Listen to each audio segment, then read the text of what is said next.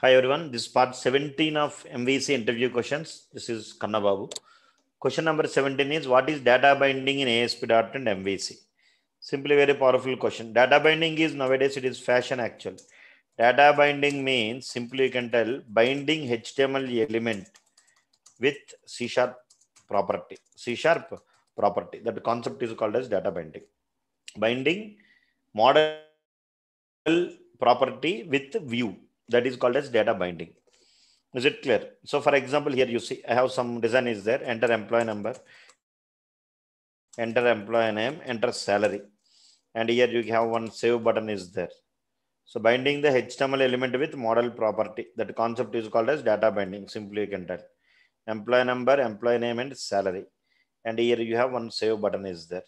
So this is nothing but view. View is nothing but design actually. And here you have model is there. Model is nothing but a class. Here I have one class with name employee. And here I have some properties are there. 3 properties are there. One is here I have 3 properties are there. For example, I'll try to declare public int enumber. Public int enumber. Here I can give set as well as get. And here I'll try to declare public string ename. Public string ename. Here I'll try to write set as well as get. These 3 are model properties. Similarly, public double sal. Here I'll try to write set and get properties. So what is data binding means binding the HTML element with model property. This concept is called as data binding.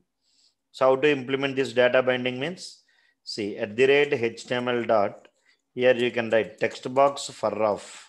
Here you can use model is equal to greater than model dot enumber. Similarly at the rate HTML dot text box for of. Here also you can give model is equal to greater than model dot ename. Similarly, at the rate HTML dot text box for of. Here also you can give model is equal to greater than model dot salary.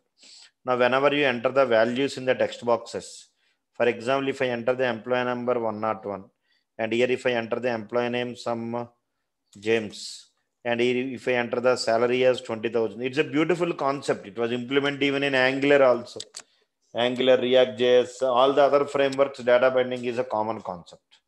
So here, whenever user clicks on this save button, what will happen internally? One object is created for this model class, and all the values are saved in this particular object.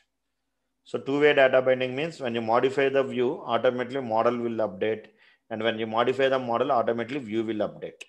That is vice versa, bidirectional.